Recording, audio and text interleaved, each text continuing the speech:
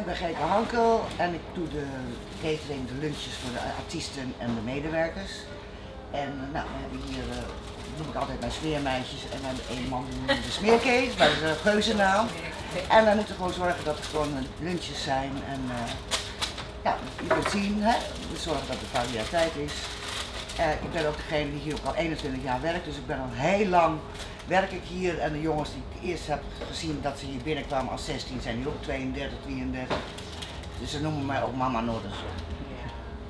Nou, het begin dus is met de opbouw, dan heb je minder mensen, maar nu wordt het steeds drukker. Dus we hebben nou plusminus tussen de 250 en 300 mensen per dag.